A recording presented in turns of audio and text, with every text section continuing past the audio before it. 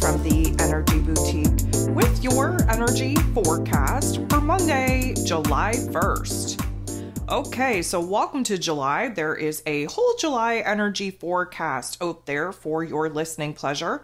Of course, with a brand new month, there are July zodiac forecasts for your listening pleasure as well. You can jump over to Patreon, become a subscriber over there, access all 12, or you can download them one by one from my website.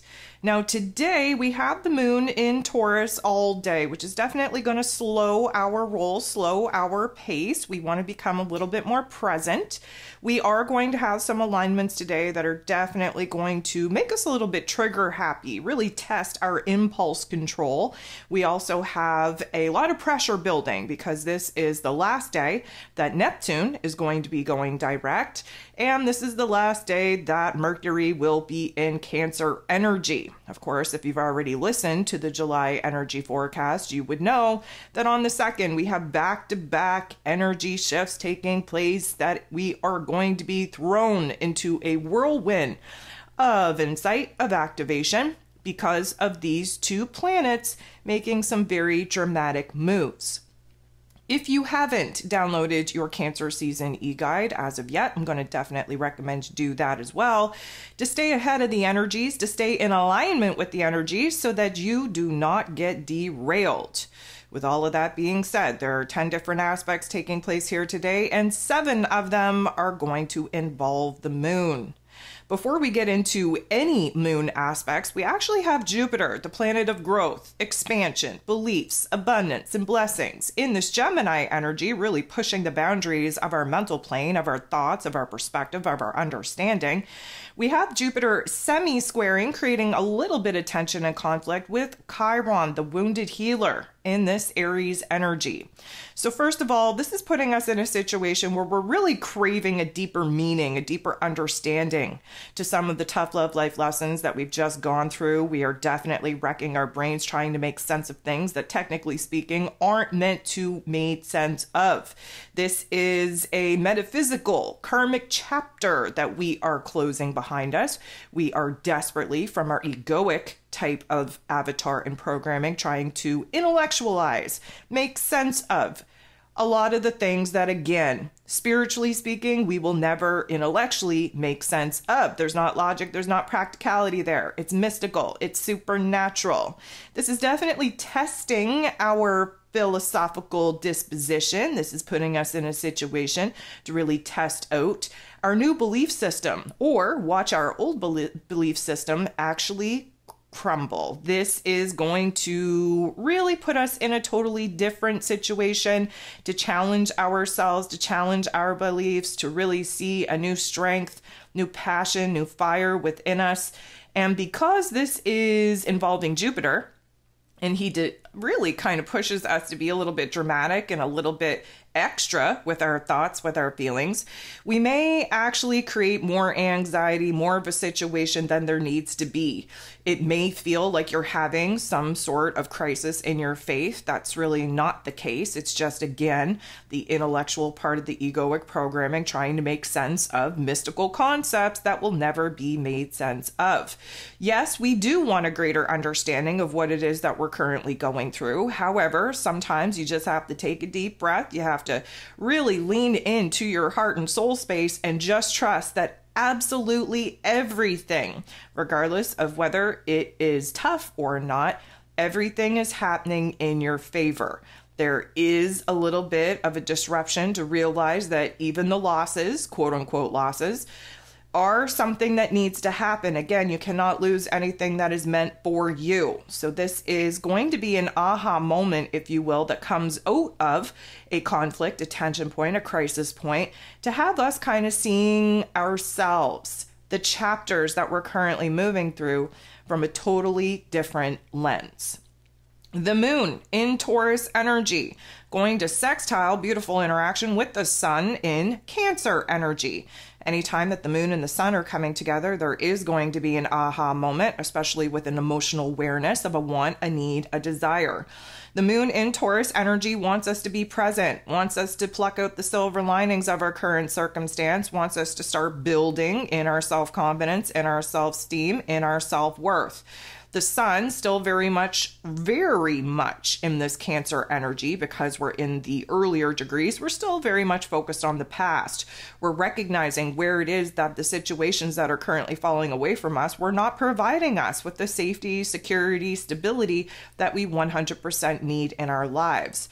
So this particular interaction is definitely going to be revealing on where it is that we're building ourselves up, what it is that we need to do differently within our emotional and mental plane and in our physical realm to create a little bit more stability, especially where our emotions, where relationship dynamics are concerned. The moon is then going to make a positive interaction with the North Node in Aries energy. This is highly significant that we're seeing some growth. We're seeing the ability for us to boss up and heal. We are seeing the opportunity to evolve to the next level of our awareness. This is a beautiful interaction that is giving us a lot of firm and logical, practical steps that we have available in front of us as of right now for us to take to create distance and space away from the old version of self, the old realm and reality, and start building something a little bit stronger, a little bit more stable for our future selves. The moon is then going to semi-square, create a little bit of tension and conflict with Neptune at the final degrees of this Pisces energy. Again, Neptune will be going retrograde here tomorrow on the 2nd. This particular interaction is definitely putting us in a, let's call it a conflicting point of realizing that there is something metaphysical going on here. There is something karmically speaking going on here that our ego programming isn't quite settled with, meaning we are desperately looking to make sense of things that, again, we cannot make sense of. This is going to be a little bit of a realization on where it is that we just have to lean in and trust that there's a greater, grander plan taking place and that we are very much a part of it. Mercury, ruler of the mental plane, ruler of information, communication, how it is that we express ourselves in the final degrees of this Cancer energy, preparing to move into Leo energy here tomorrow. Mercury is making a very positive interaction with Mars. Mars is the god of war, ruling over our physical energy, our drive, our passion, our desires, even our anger. He's in this Taurus energy, taking a very low, slow approach to kind of pivoting away from what it is that we thought we were going to be doing, pivoting onto a new path, into a new direction. Right now, we are building, cultivating the fire, the spark, the flame, the determination, the inspiration, the motivation within ourselves to get started, to actually start putting one foot in front of the other in a brand new path, in a brand new direction. Mercury and Mars coming together in this way, there is a powerful energy taking over our mental plane, taking over our physical form. This is where we're going to have to learn how to resist impulse, resist these brilliant, beautiful ideas coming in very, very quickly in order for us to actually plan, strategize our move forward in a well planned out, thoroughly thought, carefully thought kind of way. We have no time, no energy to be messing around. The moon is then going to come up to bump into, team up with Mars, which means that we are definitely going to have a trigger point. There's going to be some strong emotions that take over. There's going to be some wants, some needs, some desires that we are going to have to, again, process and semi-resist taking action upon in a, let's call it, impulsive kind of way.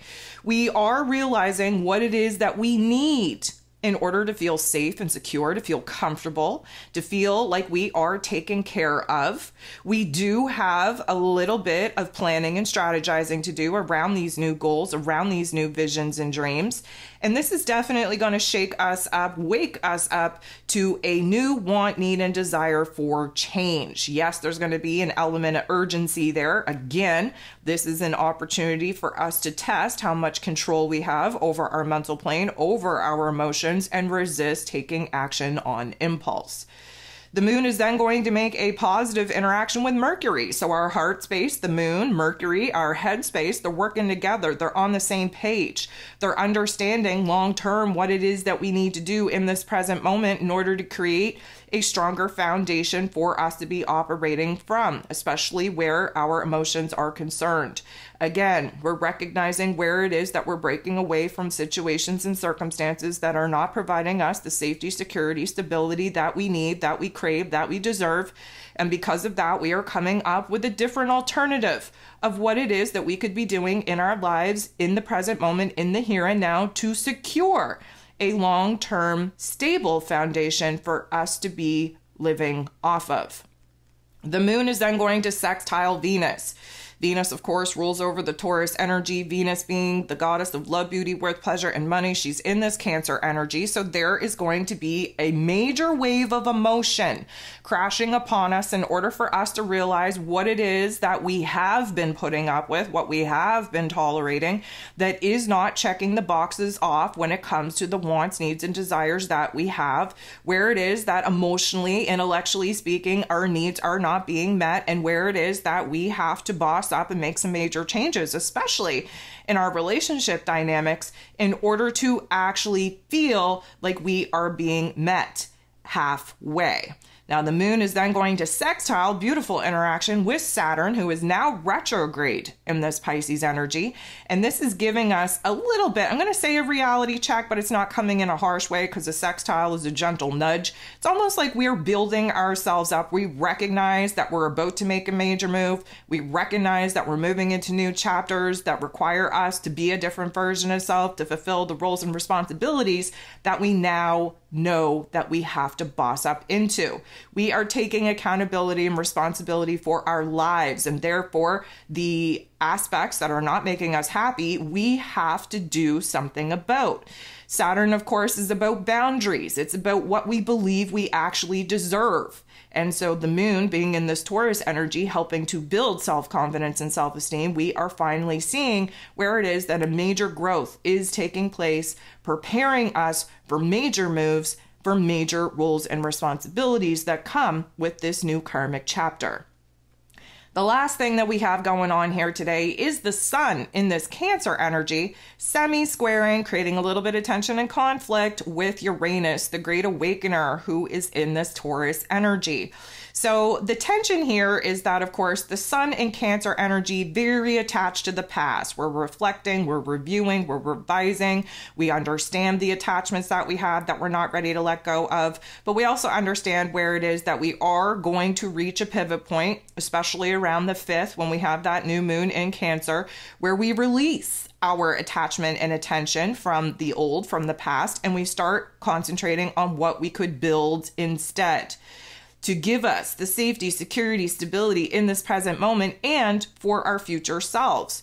Uranus, the great awakener, who usually provides us with clarity, is bringing a little bit of confusion because we're not willing to make some changes right now that we know that we need to make. We are resisting change for all it's worth. Again, that Taurus energy that Uranus is in is a fixed earth sign. So there is a very strong resistance to change, even though that we know that we need to make it. We're not ready to make it right now.